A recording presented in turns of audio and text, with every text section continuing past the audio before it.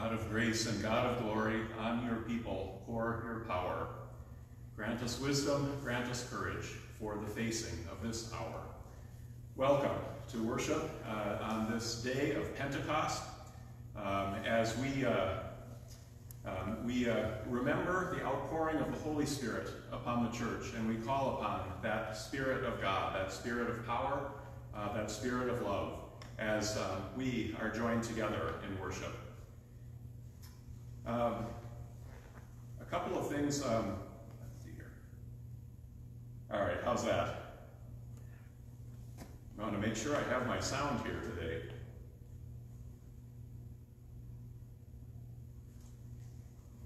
This is one of the joys of going live. I will talk as loud as I can, just to make sure, and I'm hoping my battery isn't dead. That's one of the things that I didn't check here before, but hopefully you can hear me. I want to share a few announcements.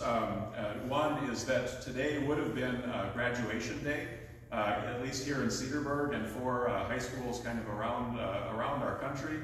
We are going to be remembering our graduates and recognizing them at our forum today at 10:30, and there's a link on Faith Families, and so you can join us for that. Our graduates we're hopefully going to have all of them on the call, and it's a chance to offer our blessing and words of encouragement to them.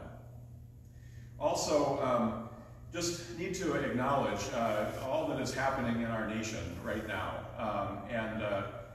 there have been many of you who have shared about family members who live in the Twin Cities and who are being affected by the violence that is happening there. That also is the neighborhood where my father and aunt grew up, and so that's a neighborhood that I know well. And we remember the people of Minneapolis and the people of our nation in cities all over our nation who are experiencing violence. And especially, we remember George Floyd and his family as they grieve, and we lift them up. I wanted to share with you a prayer that I came across this week that we would offer here as we begin with our worship. And so I invite you to join with me in a word of prayer. Lord Jesus Christ, your own mother looked on when your life ended in violence. Our hearts are pierced with grief and anger at the death of George Floyd. We commend him to your wounded hands and his loved ones to your merciful heart, and our communities to your compassion and strength, trusting only in the promise that your love is stronger than death, and that even now you live and reign forever and ever. Amen. We have been beginning our worship services all through this season of Easter, which comes now to its culmination on the day of Pentecost by remembering our baptism. And the font has been moved back to the entrance of our sanctuary, but we continue to remember that power of water, the waters of baptism that join us to the death and resurrection of Jesus. And so we hold on to that and lift that up. And I'm going to use some different words for our baptismal remembrance on this day of Pentecost. And so I invite you to join with me in remembering the gift of baptism. Blessed are you, holy God. You are the creator of the waters of the earth. You are the fire of rebirth. You poured out your Spirit on your people Israel. You breathe life into our dry bones. Your Son Jesus promised to send the Spirit to us that the world may know your peace and truth. Pour out your Holy Spirit and breathe new life into your church. By your Spirit, adopt us all as your children, through our Savior Jesus Christ, who lives and reigns with you and the Holy Spirit, one God, now and forever. Amen. We are going to join in a gathering song, and I put printed words to that, posted them on the Faith Families group, so you can join in with that, or if you have a hymnal with you, it's hymn number 574 in our hymn books. Here I Am, Lord.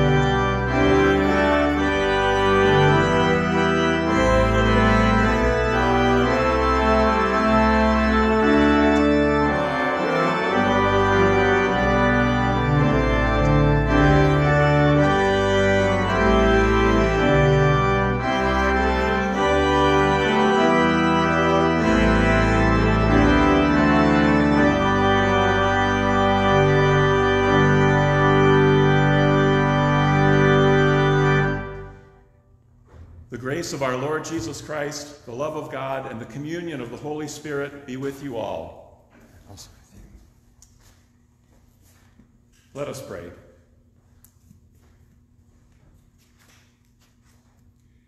O God, on this day, you open the hearts of your faithful people by sending into us your Holy Spirit. Direct us by the light of that Spirit, that we may have a right judgment in all things and rejoice at all times in your peace. Through Jesus Christ, your Son and our Lord, who lives and reigns with you and the Holy Spirit, one God, now and forever. Amen. Our first reading is one that will be familiar to anyone who's worshiped on the day of Pentecost before, from the Acts of the Apostles. When the day of Pentecost had come, the apostles were all together in one place. And suddenly from heaven there came a sound like the rush of a violent wind, and it filled the entire house where they were sitting. Divided tongues, as of fire, appeared among them, and a tongue rested on each of them. All of them were filled with the Holy Spirit and began to speak in other languages as the Spirit gave them ability. Now there were devout Jews from every nation under heaven living in Jerusalem.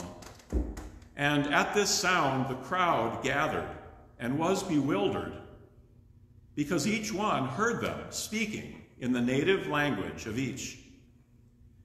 Amazed and astonished, they asked, "Are not all these who are speaking Galileans?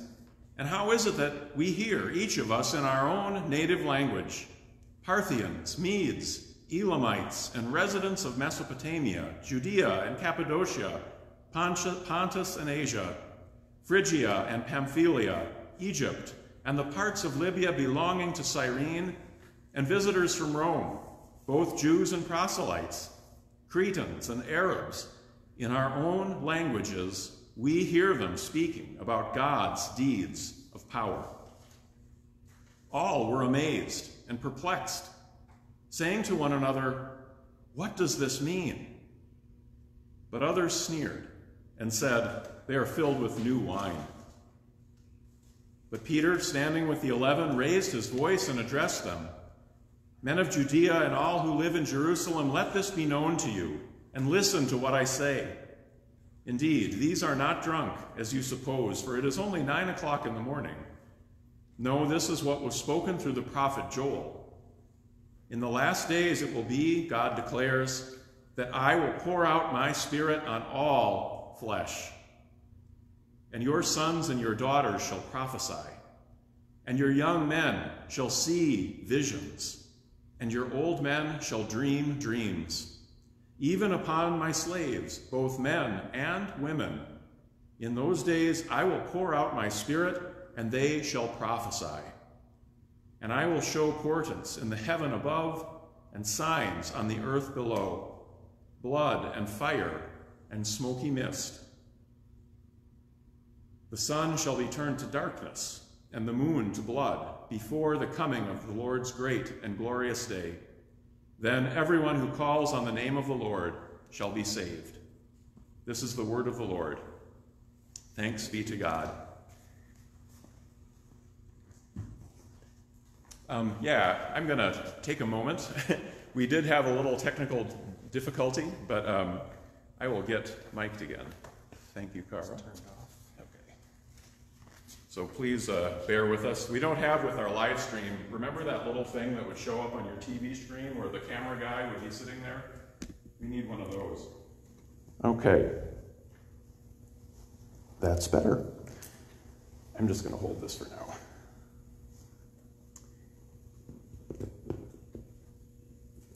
All right, and we will continue now with our psalm.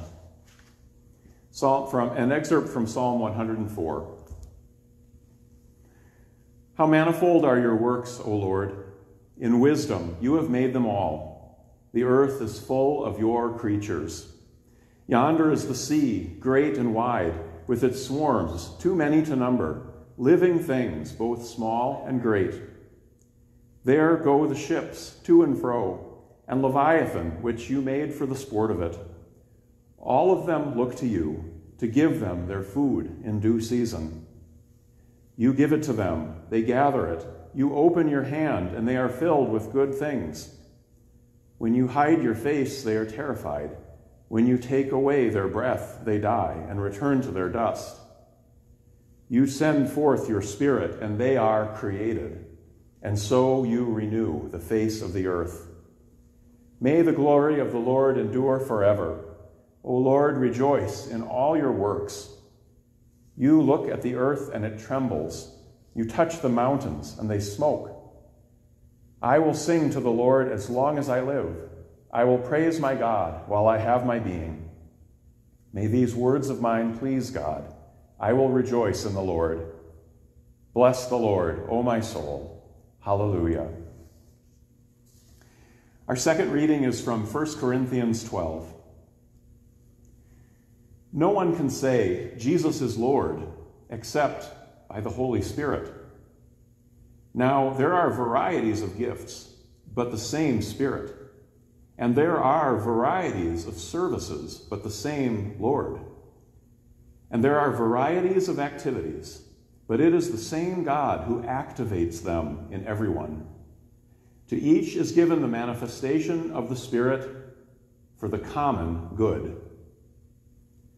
To one is given through the Spirit the utterance of wisdom, and to another the utterance of knowledge according to the same Spirit, to another faith by the same Spirit, to another gifts of healing by the one Spirit, to another the working of miracles, to another prophecy, to another the discernment of spirits, to another various kinds of tongues, to another the interpretation of tongues.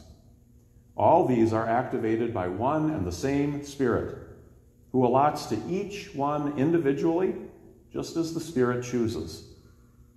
For just as the body is one and has many members, and all the members of the body, though many, are one body, so it is with Christ. For in the one Spirit we were all baptized into one body, Jews or Greeks, slaves or free, and we were all made to drink of one Spirit. This is the word of the Lord. Thanks be to God. And the Holy Gospel according to St. John, the 20th chapter. Glory to you, O Lord. When it was evening on that day, the first day of the week, and the doors of the house where the disciples had met were locked for fear of the Jews, Jesus came and stood among them and said, "Peace be with you." After he said this, he showed them his hands and his side. Then the disciples rejoiced when they saw the Lord. Jesus said to them again, "Peace be with you. As the Father has sent me, so I send you." When he had said this, he breathed on them and said to them, "Receive the Holy Spirit. If you forgive the sins of any, they are forgiven them. If you retain the sins of any, they are retained." This is the gospel of the Lord. Praise to you, O Christ.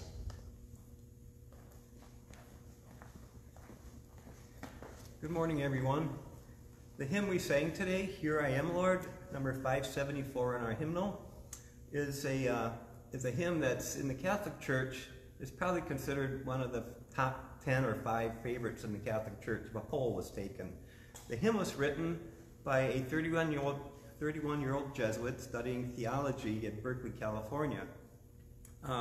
He had a friend that was being ordained on Saturday, and so his friend asked Dan Schutte if he would write something for his ordination mass that was happening on Saturday. So his friend asked him on a Wednesday. So in 2 days, Dan Schutte created this hymn. The thing that makes this hymn unique is the verses are in the first person from God's perspective, and then the refrains are still in the first person, but it's in our perspective. God, we want to serve. Verse 3, I, the Lord of wind and flame, speaks to us today from Acts 2, the day of Pentecost. The thing that Dan Schutte, the composer of this hymn, was born in 1947 in Neenah, Wisconsin. So there's some Wisconsin ties, and even closer to us, he grew up at Elm Grove, Wisconsin. He went to Marquette High School, and after graduation from college, he worked at Marquette University as the director of liturgy. So also, I remember when Dan Schutte was in Milwaukee, he actually served at 2 parishes. One of them was Our Lady of Lourdes, which is on the south side. He's no longer in Wisconsin. I believe he's in California. But I have a piano arrangement of Here I Am, Lord.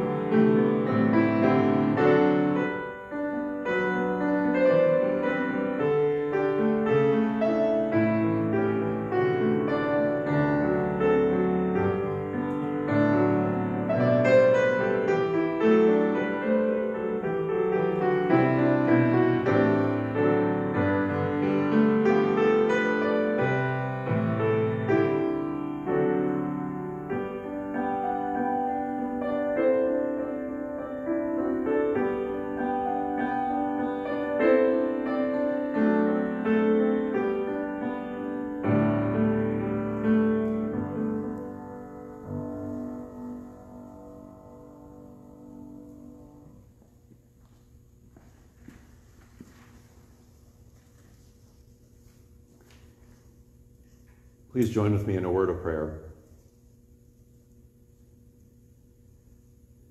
Spirit of God, you brooded over the waters of chaos,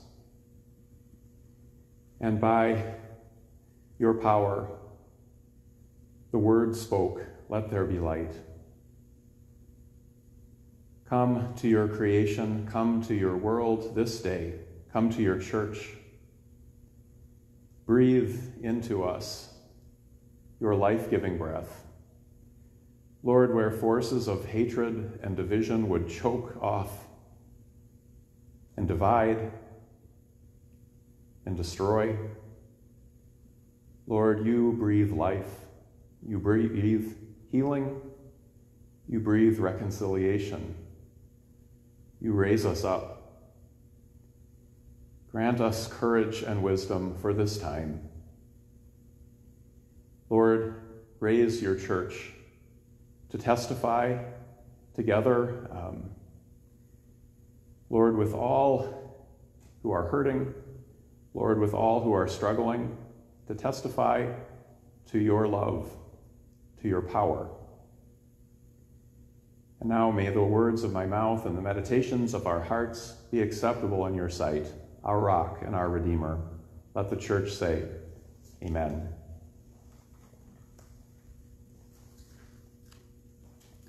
I want to refer back to a little excerpt from that first reading from Acts of the Apostles after the crowd had gathered. And the text tells us, amazed and astonished, they asked. Amazed and astonished, they asked. Of the many experiences that have shaped my identity, asking questions has been one of the most difficult. Some people just have a natural gift for this, to be able to ask questions and speak up and pose questions about things. But for some reason, it has always been a struggle for me. My parents could tell you about agonized conversations trying to convince me to ask my teachers for help in challenging classes. I wouldn't do it. Just was afraid to raise my hand. This pattern continued through college and even into my seminary training to become a pastor. I would dutifully take notes, read books, and absorb as much new knowledge as I could, but the step toward forming my own questions and framing them in conversation with others, raising my hand and speaking up in class, getting involved in the conversation, that remained intimidating for me. This isn't to say that I didn't have questions, but that they remained stuck within me. The most amazing ventures of learning begin when minds come together around a common problem to share their varied gifts, their varied perspectives. But we can't get anywhere if nobody speaks up. Recently, our congregation has been intentionally practicing this with others through something called faithful innovation.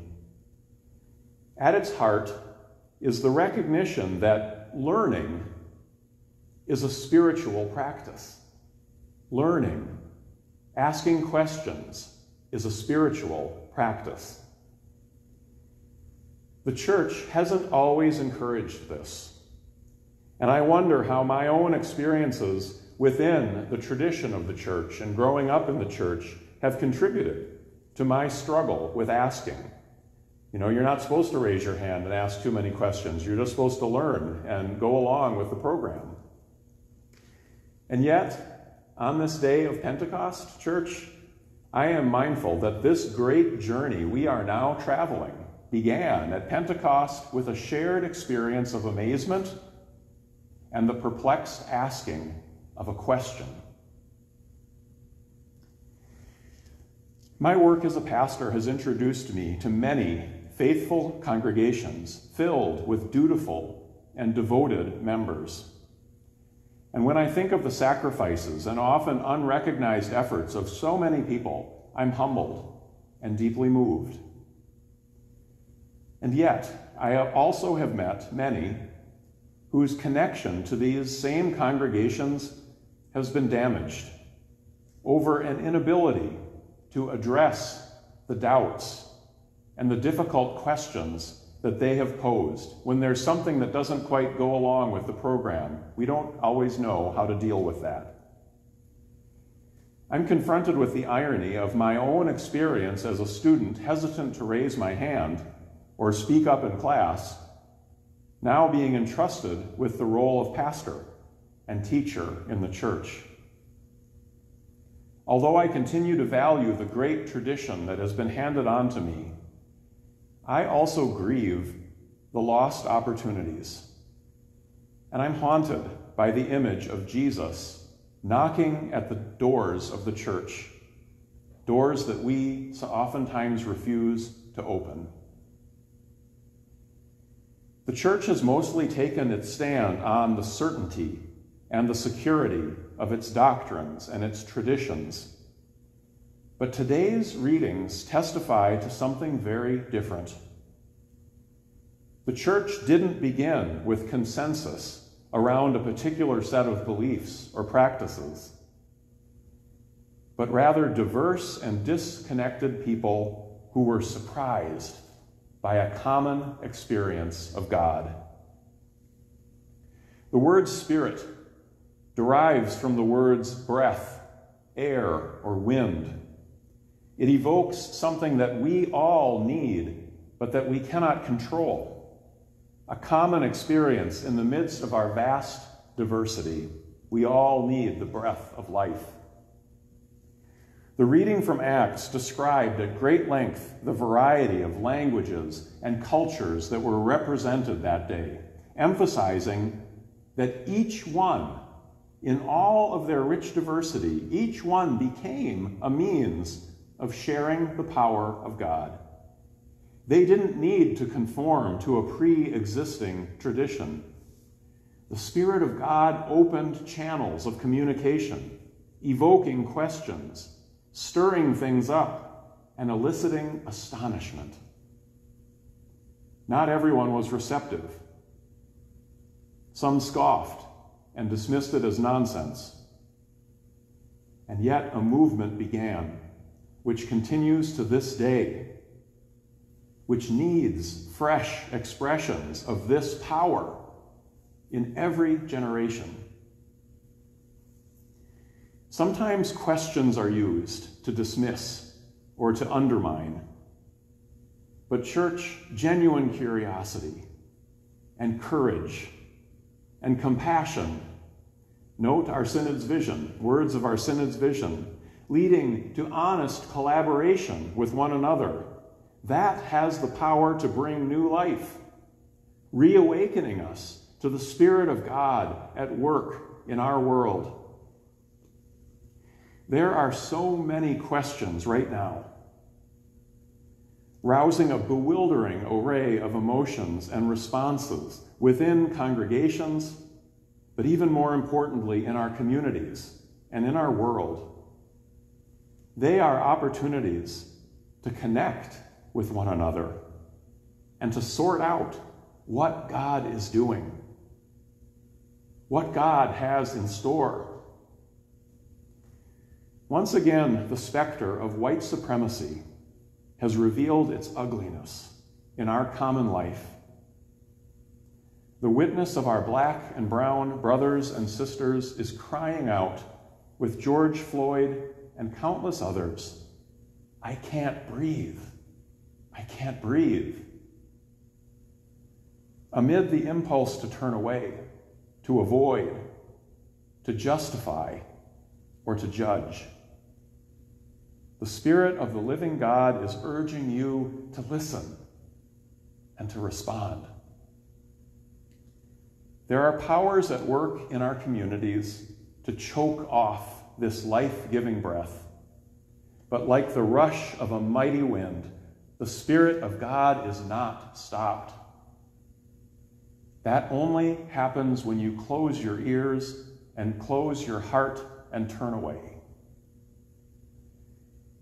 Jesus entered the locked room where his disciples huddled in fear, and he greeted them with peace, with shalom, with healing, and with courage.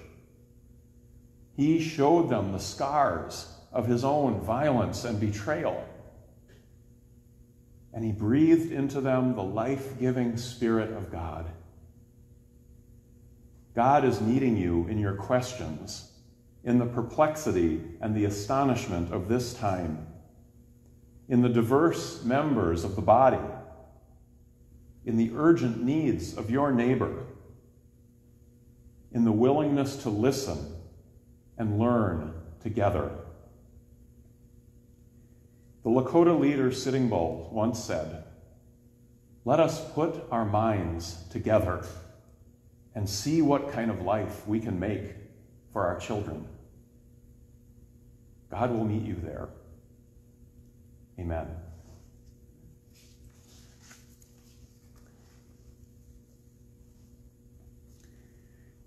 Uplifted by the promised hope of healing and resurrection, we join the people of God in all times and places in praying for the church, the world, and all who are in need.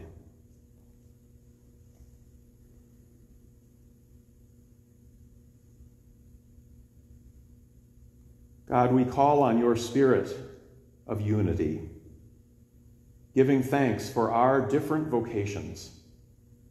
Open our eyes and our hearts to the diverse gifts present in your church and in your world, that they may reveal your love for all. Lord, in your mercy, hear our prayer. We call on your spirit of life, present in air, wind, humidity, storms, and oxygen in our atmosphere, breathing energy into all things. God, our world is struggling to breathe. Heal with your breath the whole creation, especially all who bear the diseases of COVID-19, air pollution, and systemic racism. Where violence and indifference choke off life, breathe compassion and courage to join in your work of healing. Lord, in your mercy, hear our prayer. We call on your spirit of righteousness. Wherever we as a people are divided, unite us. Wherever we are prideful, humble us.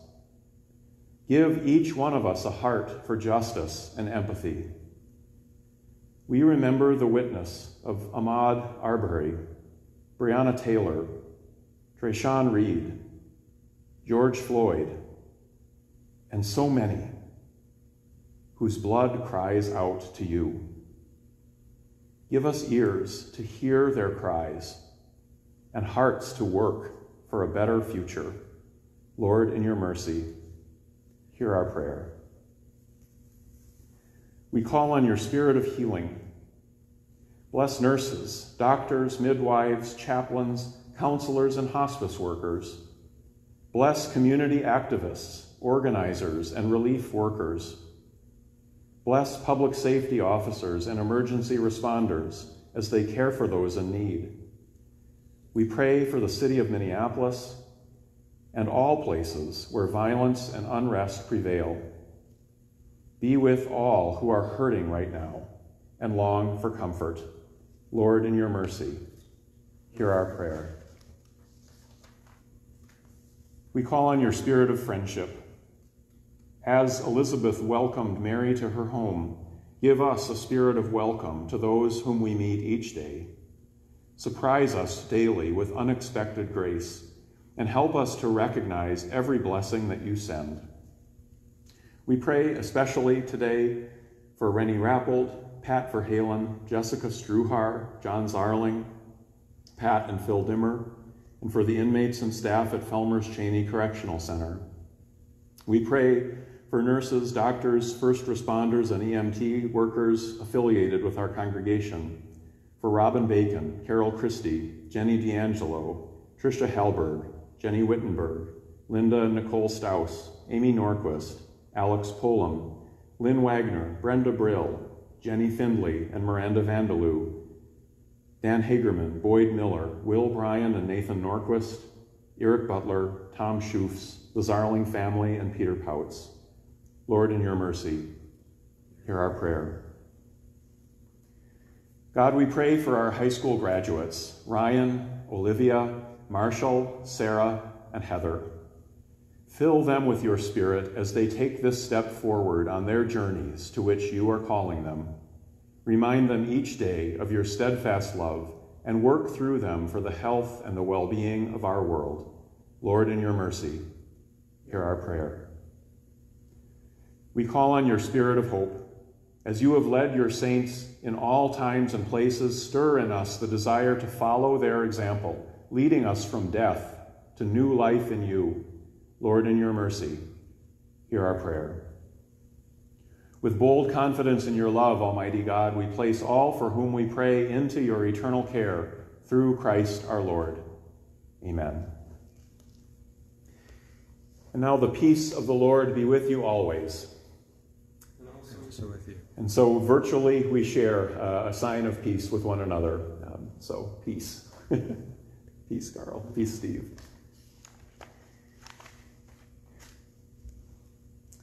I like to use this offering time to give thanks and pray for the work that we share and for so many hands that are participating in it. Just this morning, there was a little a gift for the worship team of some fresh-baked cookies. Thank you, giver of those cookies. We appreciate that.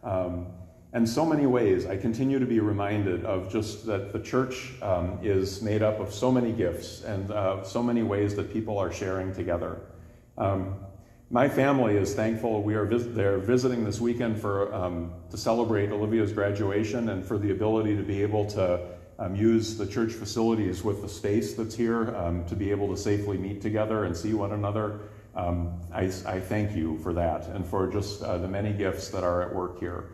God is working, and we continue to rise to that occasion. And so we offer this prayer. Merciful God, our ordinary gifts seem small for such a celebration, but you make of them an abundance, just as you do with our lives. Feed us again at this table for service in your name, in the strength of the risen Christ. Amen. And Lord, remember us in your kingdom and teach us to pray. Our Father, who art in heaven, hallowed be thy name. Thy kingdom come, thy will be done on earth as it is in heaven. Give us this day our daily bread, and forgive us our trespasses, as we forgive those who trespass against us. And lead us not into temptation, but deliver us from evil. For thine is the kingdom, and the power, and the glory, forever and ever. Amen.